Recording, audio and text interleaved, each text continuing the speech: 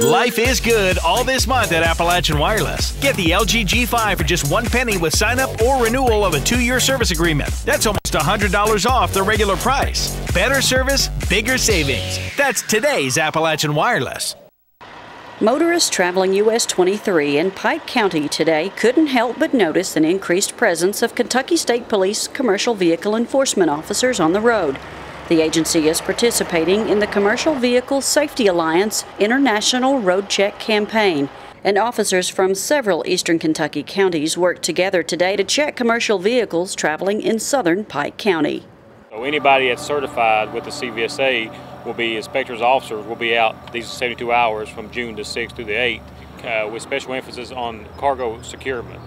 Sergeant Fields says these high-volume inspections are being conducted throughout the U.S., Canada, and Mexico, but are especially beneficial here in eastern Kentucky.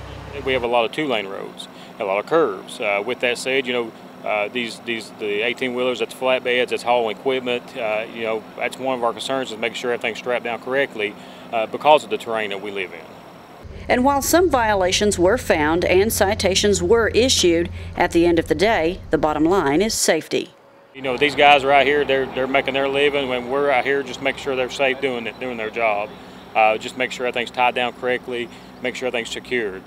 For more information on current laws and regulations for commercial vehicles, you can go to cvsa.org. Reporting from Pike County, I'm Shannon Deskins for EKB News.